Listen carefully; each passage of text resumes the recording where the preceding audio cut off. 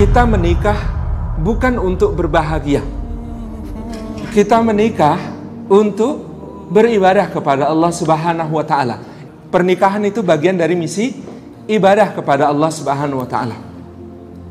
Maka di dalam pernikahan itu, supaya kita mampu melaksanakan misi ibadah, yang kita cari adalah keberkahannya. Karena berkah berarti ziyadatul khairi fi kulli hal, bertambah kebaikan di segala keadaan.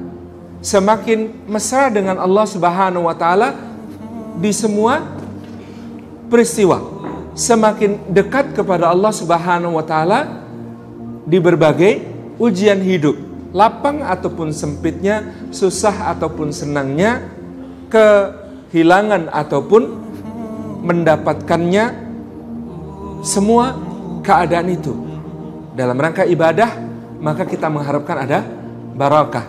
Di mana letak kebahagiaan? Kebahagiaan hanya makmum bagi keduanya.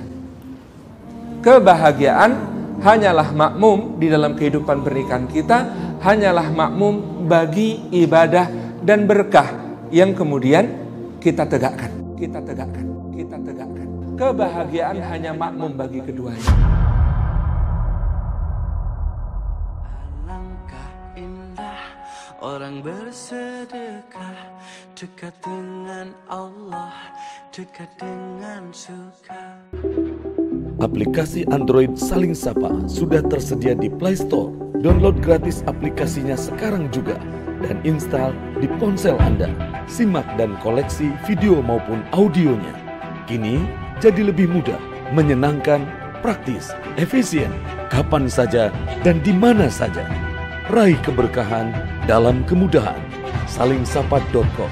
Berteman dalam kebaikan.